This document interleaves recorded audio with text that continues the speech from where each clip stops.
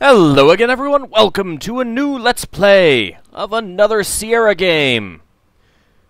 In order to verify your legal ownership, please use your King's Quest IV manual to answer the following question. On page 4, what is the third word of the third paragraph? Great. We start off with copy protection. Game. Alright, well, let's see. That was the page 4, third word, third paragraph.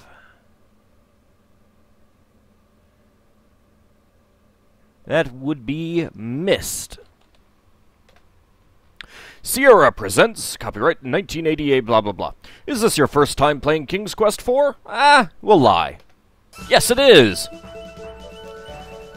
And we get glorious, glorious Roland audio.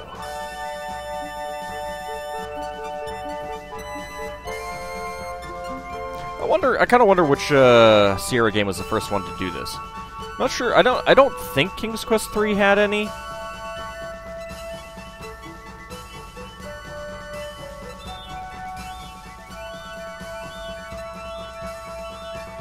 And I didn't set it up to do so anyway, because I assumed it didn't. Executive producer Ken Williams. Directed by Roberta Williams.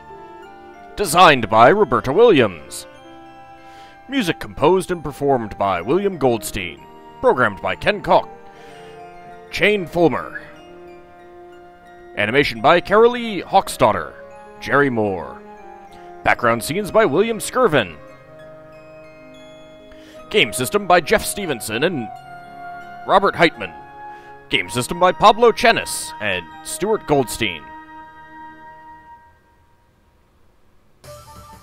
With the return of his long-lost son Alexander and the rescue of his daughter Rosella from the terrible dragon, old King Graham decides it's time to pass on his adventurer's hat to younger blood. Gee, thanks, Dad. All we get is a stinking hat? He flings the battered hat towards his children while his wife, Queen Valanis, proudly looks on. I was totally hoping for a car, Dad.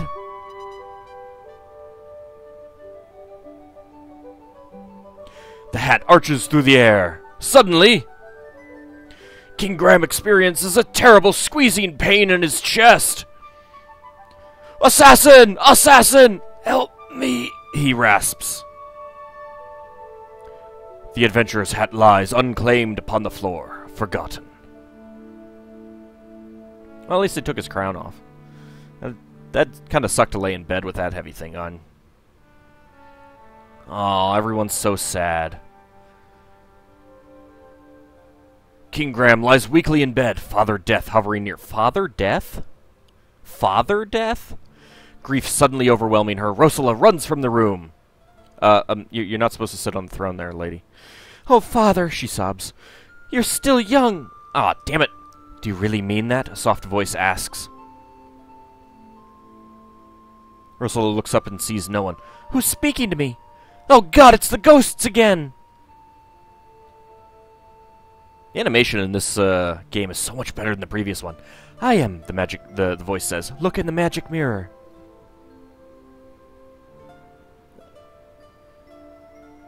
Yeah, you can go look in the mirror, Rosella. Rosella sees an image in the mirror. Who are you? She queries. I'm just a figment of your imagination. I think something in that dragon's breath got to your head.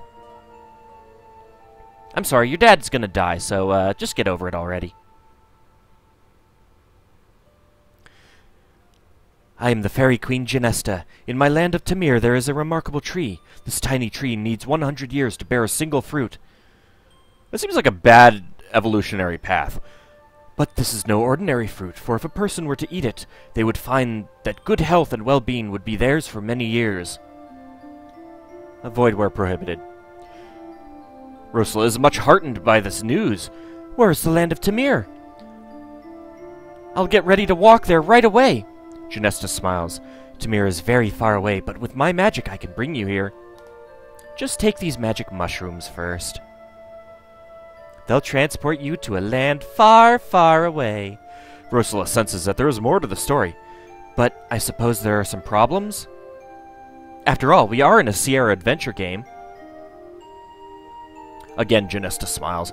Yes, you are correct, Rosella. If you are willing to come to Tamir, I will explain the situation. Can we get the explanation before I come? However, once I bring you here, I can't send you back. You will have to help me first. Confused, Rosella says, I don't know. What if I can't help you or find the tree? I mean, I'm just a girl! Genesta pleads. You must decide now, Rosella. My powers are growing weaker by the minute. See? There's even snow in the magic mirror! Now the fairy is but a faint glimmer, and her voice barely audible. If you care for your father, say yes now! And suddenly she's gone. Oh, that's a harsh thing to say. If you care for your father. Yes! Oh, well, I guess she does. Poof! The smoke didn't completely cover her.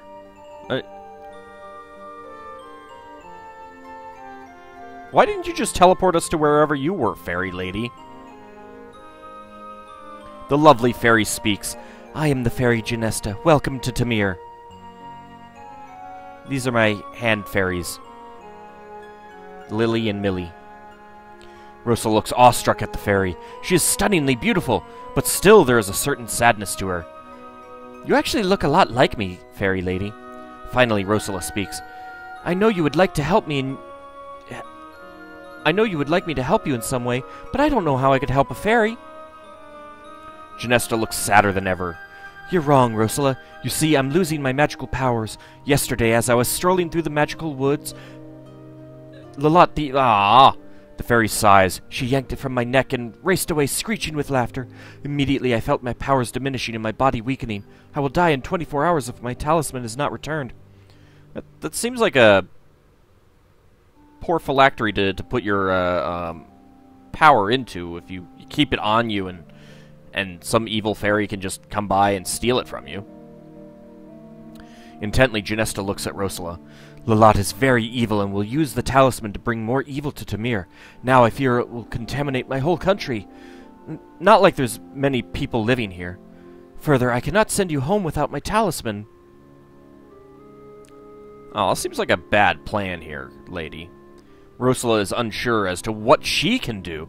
Meekly she asks, I want to help, but how? After all, I'm just a girl. You can do more than you think, Rosella, Genesta assures her. I believe you will be able to penetrate Lalat's domain.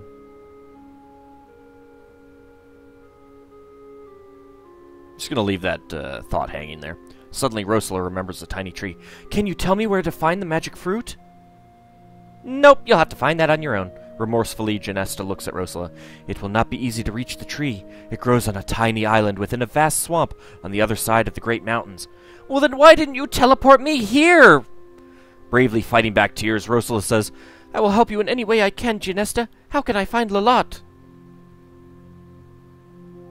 Just look for the evil stain on my land. That bitch stole my talisman! Go kill her! The beautiful fairy points eastward. Lalat's castle overlooks Tamir from the great mountains.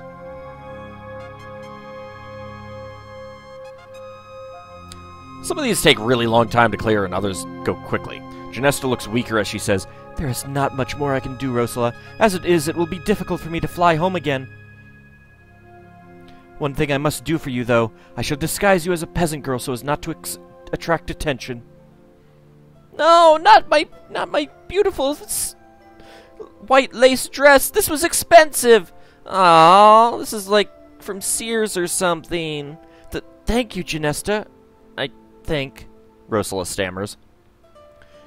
It would be better for you, the fairy says. Well, I must be off while I can still fly. I know you can do it. Goodbye. Good luck. I'm gonna go find some other people just in case you fail.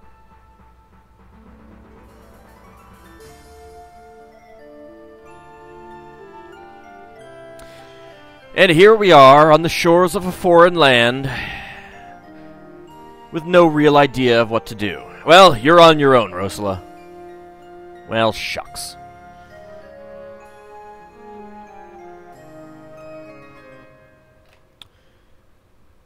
And here we are.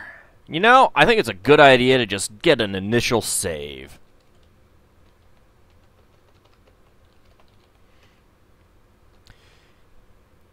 Wait, fairy lady, come back! Hey, alright, we don't have to, actually... Oh. You make a tasty morsel for that hungry shark. Aww. Where's my death music? No death music? Is there really no death music? Roberta says, "Thank you for playing King's Quest IV, The Perils of Rosella. Next time, be more careful." Oh, alright, fine. Alright, let's not go swimming. Oh, surely I could survive that, right? That last step was a doozy! Curse you, game. I love that death blow. That's one of my favorites. Alright. Now let's actually see what we can do about, I don't know, finding this magical fruit and murdering this evil fairy. I mean, finding the talisman and being very nice to the fairy. Ooh, hello. A cold river carves its way through this lush, flowery meadow. Look, unicorn. You see a beautiful wild unicorn in the meadow. Its coat is dapple gray, and its wonderful horn shines like gold. The unicorn shies at your approach and trots away. Rosella isn't a virgin? Oh, Princess, I'm shocked at you. You're not even married. They really improved the animation in this game, though. Come here, horsey. I just want to play with you. Aw, I'm a nice... sort of virgin. Come on. Oh, stupid unicorn.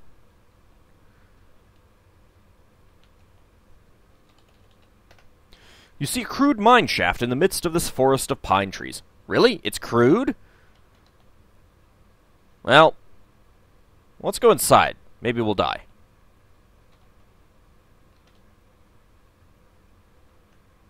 Hello, anybody home?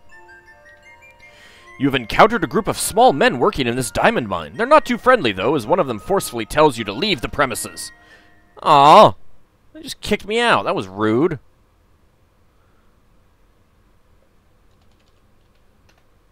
You're roaming through a dense forest. Look. Bird. I think I see a little birdie down there. Helps if I spell it right. A pretty robin pulls hungrily at a long earthworm. Come here, birdie. Don't you want to say hi to me, Princess Rosella? I'm a princess, after all. Nope. Alright, well, fine. I'm going to steal your worm. Wow, I got 2 points for getting a worm. That's great. That's just fantastic. Ooh. You are walking through a forest thick with pine trees. A nearby river rushes westward from the distant mountain range. In the distance, you see a large house. Well, let's go ahead and see the, actually, let's save it, just in case this river kills me. Okay, it does not. Good. Can I get up there? No?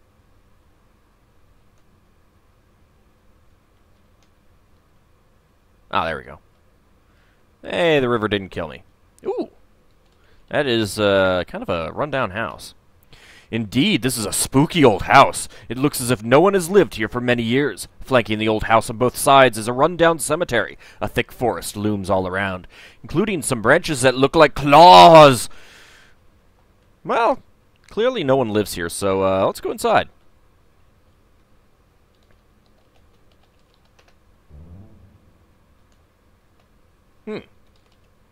Let's look around.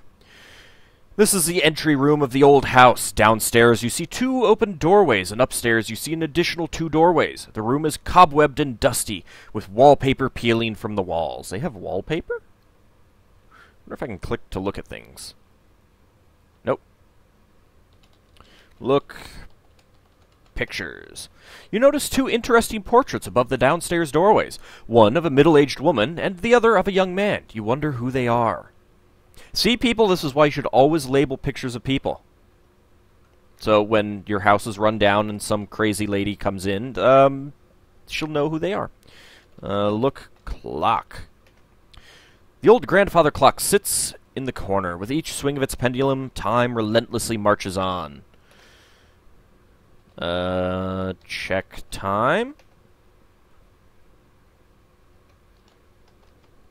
Time? The time is 8:10 a.m. Tamir time! Oh man, I am so jet-lagged. Well, let's see what's in here. This looks kind of like Mananan's dining room. This old dining room has seen better days. The long table is littered with crumbs and dust, and against the wall, the empty hutch is covered with cobwebs. Clean? Try another way to say that. No, damn it!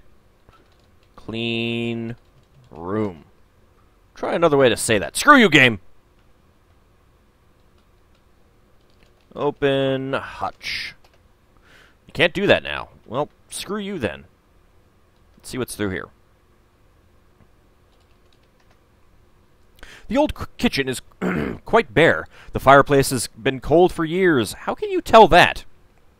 And the dusty pantry is empty but for old crumbs. Wonder if I can get anything in here. Let's see. It doesn't look like it.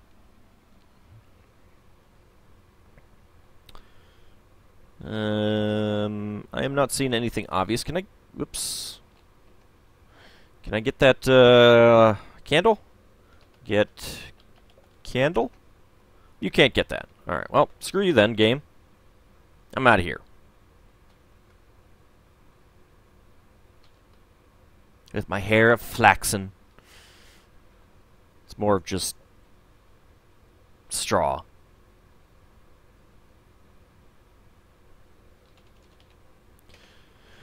Considering the disarray of the rest of the house, the parlor looks in relatively good order. However, the fireplace is cold and unused, the bookshelves are almost bare, and the old furnishings are dusty. Look. Books. You examine the few remaining books on the bookshelves. Only one catches your attention. It is entitled, The Complete Works of William Shakespeare. Who the heck is William Shakespeare in this world? Get book? You remove the Shakespeare book from the shelf and carry it with you. Excellent. Can we take a look at our inventory? Shakespeare book, worm. Look, worm. Ooh, it's a worm. Look, book. I can't read the title. Why is there a lion on the cover? Shakespeare book. Look, picture. An interesting portrait of a young girl hangs above the fireplace. You gaze at it intently, and notice that her eyes seem to stare at the left wall of the parlor. Alright, well. Look. Wall. You examine the left wall very closely, and notice a little latch. Flip. Latch. You flip the latch in the wall, and behold, you have discovered a secret door! Sweet!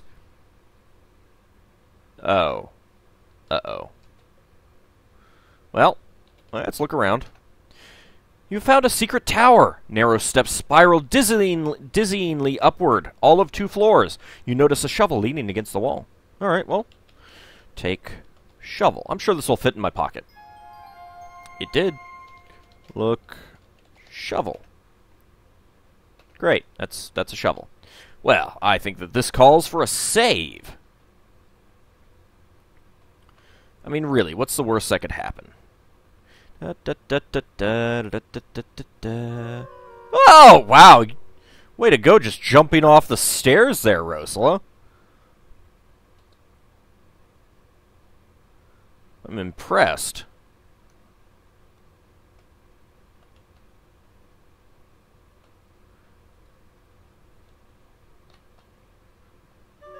Ah! Ugh! Oh. Well, at least we make a nice corpse. Next time, be more careful.